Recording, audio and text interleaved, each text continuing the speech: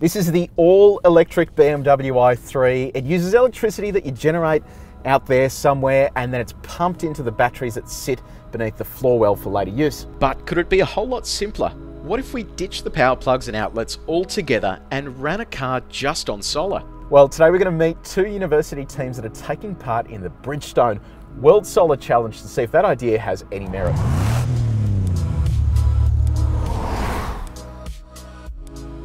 So the Bridgestone World Solar Challenge is a 3,000 kilometre race from Darwin to Adelaide, where teams from around the world race their solar cars. It's an international competition where there's 53 teams from 24 countries.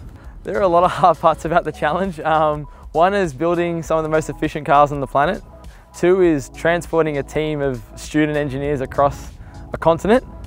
And three is competing, so there's a lot of components to that. There's three categories, and there's cruiser, challenger, and adventure. So on my right is our car. That is a challenger car. That's purely made to be the most efficient vehicle possible. So the challenge for us is point to point and how fast we can get there. On the left is cruiser car, and that there is done on practicality and energy efficiency, and adventure is the legacy cars. So tyres are by far one of the most important things on the car. Bridgestone supplies us with the best tyres that you can put on the car, and definitely one of the reasons why we can win races. If you were to stick a GoPro on the side of the car, it increases the drag by at least double, which is pretty incredible. Our car is more aerodynamic than the door mirror on your car. So this year we've gone with a different type of solar panel. We've gone with a space grade cell, which allows us to get a lot more energy from a much smaller area. From that, we've built a smaller, lighter car, which means a more efficient vehicle. So I definitely say that there's a place for solar panels in the car and in the automotive industry, and I definitely think it's for those secondary systems like your audio system and your aircon, but there has to be a lot more improvements to be the sole supplier of energy. Matt, you're the project manager for the SunSwift solar car. This thing is seriously cool. Can you give me some detail about the car? What are we in? How does it work? So basically it's a solar electric car, so you can kind of think of it as an electric car, but besides having the battery for power, it also has the solar panels as well.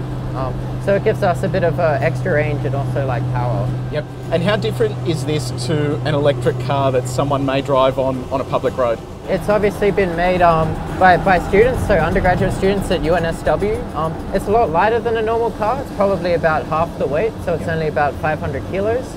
It's a lot more efficient as well. We probably use about a tenth of the power of a normal electric car. And yeah, I guess it's much more simplified as well. And how long does it take to build this car and perfect it so that it is good enough to take part in the challenge? It normally takes teams about 2 years to build a car. Yep. So there'll be 1 year design period, and then the second year is the build period where you actually put those designs into practice. Yep. And how much sun do you actually need? I mean, today we've landed an incredibly cloudy day and it's starting to rain now as well. They do have a battery on board, so you could theoretically drive at night. You don't need solar output to drive. If we drive at about 60 k's an hour on a flat, we can run straight off solar if it's a good day. That is so cool. This thing is seriously awesome. Okay, so we are going solo at the moment. This is interesting because right now we have solar arrays on the cars, is similar to what you'd find at home. Except what they do here is they're charging a battery. Now the battery is kind of secret because this is the competitive advantage that teams have in the World Solar Challenge. And I've got a throttle here on the steering wheel. I pull it down to accelerate. And it's not like a Tesla P100D, like a Model S. It doesn't shoot you forward. But we're talking about one-wheel drive. It has an in-hub wheel motor, and we are getting pulled along nicely. About 1 kilowatt of power, and then it can jump up as you're getting onto these faster bits.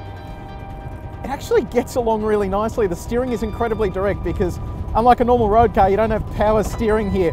And you've got to keep in mind as well that these teams are going to be traveling from Darwin to Adelaide. So it is predominantly a straight run. You're just driving straight ahead virtually. But you're going to have to overcome obstacles like trucks. They generate a lot of wind. And then other vehicles that are going to be passing around you. This is so much fun. This is like the solar car equivalent of a Lotus. It's very darty, and you can be really confident with the power. Just feed it in and the thing just shoots away nicely. So anyone who thinks that electric cars don't work because they don't do long distances, keep in mind these guys are going to be travelling down the centre of Australia in one of these cars. This car will have a canopy on it when they're driving it. I just wanted some wind in my hair, and it will get bloody hot in here given it will be virtually summer. This is a seriously awesome experience. So Bridgestone supplies the tyres to all the Australian teams in the Bridgestone World Solar Car Challenge, and this car is running a set of them now. They're quite a soft compound tyre. You may think that's counterintuitive, but they aren't doing super long distances after that initial run from Darwin to Adelaide. So when we talk about the Australian automotive engineering industry being dead, well, it's people like this that are going to end up working at big car companies developing the next generation of electric cars. I'm convinced that solar technology will be at the forefront of the next set of automotive endeavours, because you may as well harness the energy there from the sun, given it's free of charge. The Bridgestone World Solar Challenge is on from October 13th to 20th, so make sure you tune in to see how the Australian teams fare. So, has the idea got any merit? Yeah, it absolutely has, but we're not going to be running cars entirely on solar anytime soon. Obviously, there's no light at night, which is kind of an issue, but we can use solar panels to charge batteries and run auxiliary systems. So in the future, we could see more cars fitted out with these high energy dense solar panels. And it's good to see companies like Bridgestone learning from events like the World Solar Challenge and putting that play into practice in cars. To read more about this, head to caradvice.com and don't forget to subscribe to our YouTube channel. I could stay out there all day. That was so much fun. Oh my God. You look like you just unwrapped your first Christmas. This thing is so bloody cool. You guys should make like a solar race car. I think that'd be awesome. This is a solar race car. Yes. Here it